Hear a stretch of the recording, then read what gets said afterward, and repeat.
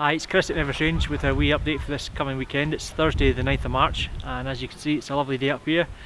We had a little bit of a loss of snow lower down, so we've lost Linney Run. However, it's just at the top and the bottom of the run, so it wouldn't take much more snow to allow us to open that back up again.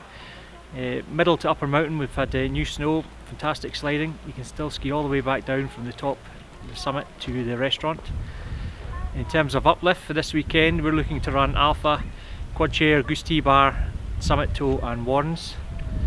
In terms of the weather, it's looking pretty good tomorrow. There's southeasterlies, but not so much that they're going to cause us a problem. The freezing level is kind of flirting around 700-800 metres. It goes briefly above the summits tomorrow and then it comes back down again. There's showers periodically between sort of now and the weekend. So from about 700 metres I would expect any showers up there will fall as snow and improving conditions again up there further. So it's looking like a good weekend, and hopefully I'll see you up here soon.